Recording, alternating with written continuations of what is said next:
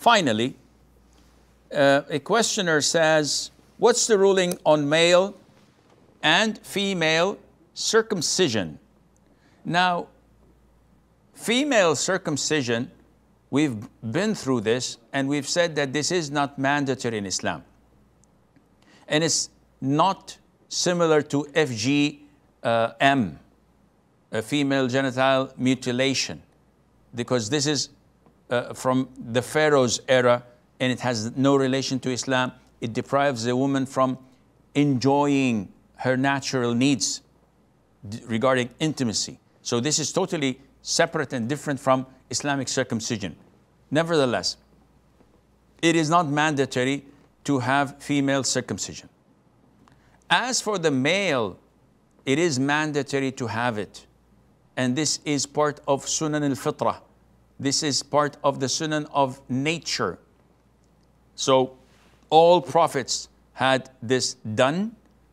Prophet Ibrahim was circumcised when he was 80 years of age. He circumcised himself with an axe.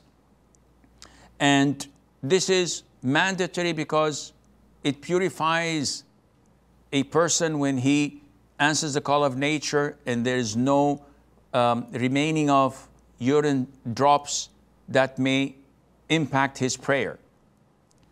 Nevertheless, this should not deter or prevent a person from accepting Islam.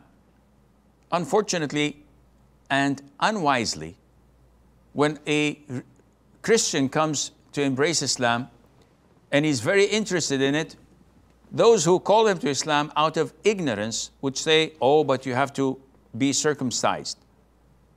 And this may deter and prevent this person from accepting Islam. And this is wrong. This is a trivial issue compared to his Islam.